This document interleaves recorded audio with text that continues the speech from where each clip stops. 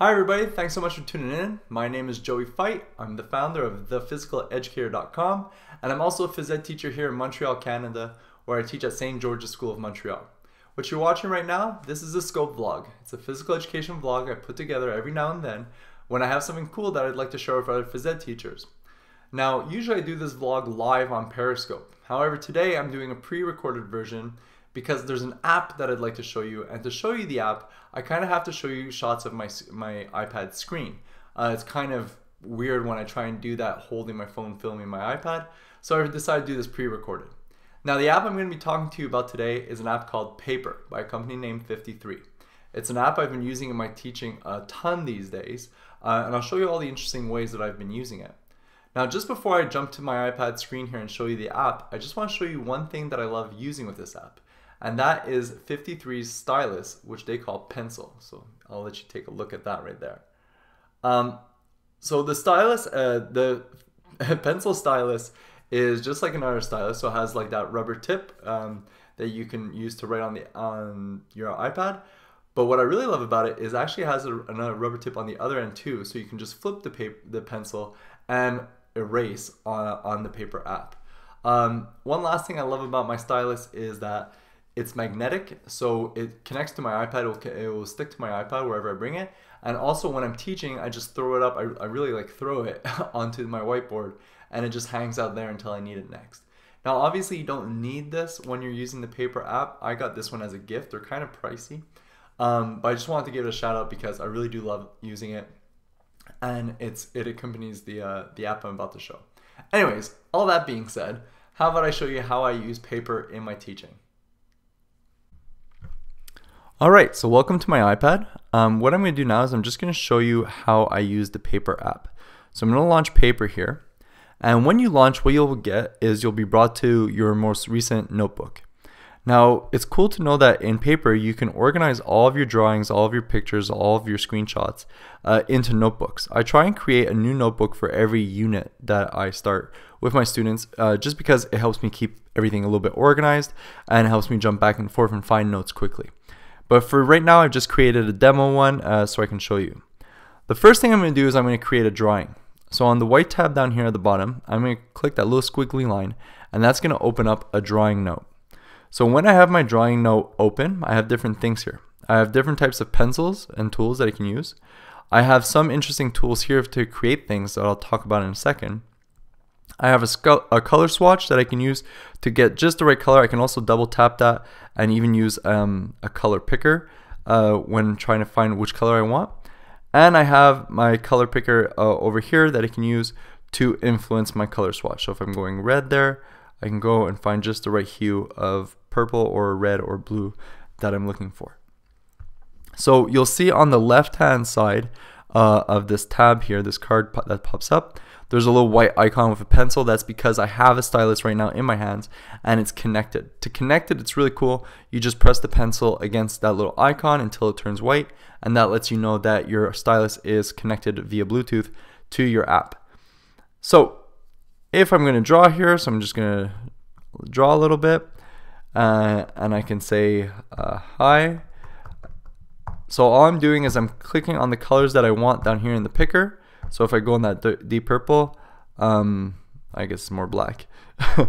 I can just select the color like that, or I can get really picky and use a color swatch to find the right color I'm looking for. You notice also if I'm drawing and I go over the tab disappears, which is nice. It gets out of the way. To bring it back, you just pull up from the bottom and it'll reappear.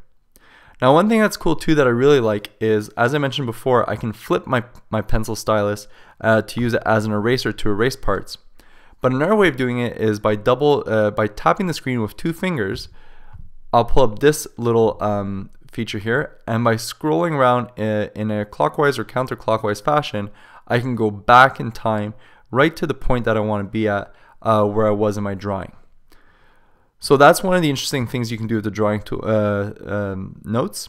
Another thing I want to show you is how you can create shapes really easily. So using the pencil and ruler tool that you see here, let's say I want to talk to my students about our adventure pyramid. Well, I can just draw a pyramid, and Paper will recognize the fact that I was trying to draw a pyramid and make it a nice, straight, perfect pyramid. I can also create some lines here in my pyramid, and it'll turn it into straight lines. Now the app is smart enough to understand that I was trying to divide that pyramid into different sections.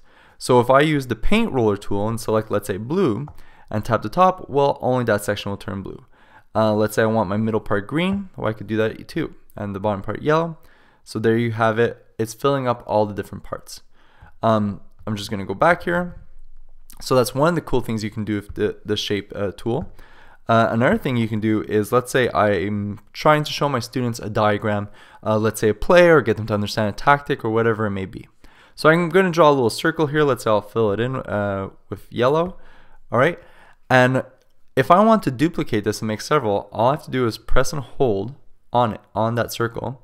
I can move it anywhere onto the screen, or if I tap outside of it anywhere on the screen, it will create a copy wherever it is. So if I want to make multiples of these, I could easily make them and set up whatever diagram it is. Using the scissors tool, I can pick whichever one I want and I can move it around. I use this a lot when I'm trying to get students to understand different dynamic situations in games and sports. You can also select, obviously, multiple objects and move them around as well. So that's kind of how I use the drawing notes feature. I also really use the photos notes feature. So on this tab here at the bottom, if I click the little camera icon, it'll pull up the camera. Now if I go to my photo library and to my paper album, I can import images from my photo library. And what's cool with this is that once the image is imported and resized, I can go back to my drawing tool and then draw on top of it. So for example, if I was going over the what, why, how with my students, well, we could do it and we could write it out as we're going through. If students had a couple of things that they want to add, I could quickly add those. If we want to see how it evolved over time, we could do that as well, using the forward and backwards feature here, the history feature. It's just really handy to be able to draw on top of photos. Now that isn't only true with imported photos. Let's say I want to take a live photo. So I don't have a live photo right now, but let's say I was teaching gymnastics and we're talking about basis of support, and I quickly snapped a picture here of my students doing a balance. Well, going back to that drawing feature, what's nice is that I can quickly draw out my students. So here I'll highlight the points of contact in yellow, and then I can also draw my student out. I'll draw them out, just do a little stick figure. So we got the arms here, the head there, the one leg going up, and the one leg and foot going down. So I can annotate a picture like that, and if I go back to the photo tab and click on the delete feature, well, all that's left is the drawing that I made. So kids can really start to understand the different shapes, the different bases of support they're using, and we can have conversations surrounding that. That's really, really handy whenever I'm trying to annotate a skill or get kids to understand different critical elements or different movement concepts related to fundamental movement skills. So yeah, there's also a text feature where you can go and you can add text to a note. I very, very rarely use that, but you could definitely use that if you want to have some text prepared underneath a note that you prepared prior to class, which would be really handy. Just one last thing that I'll do too sometimes, if I go back to my photos here and I'll go back to my album. Let's say in this case here I have the critical elements of a skill.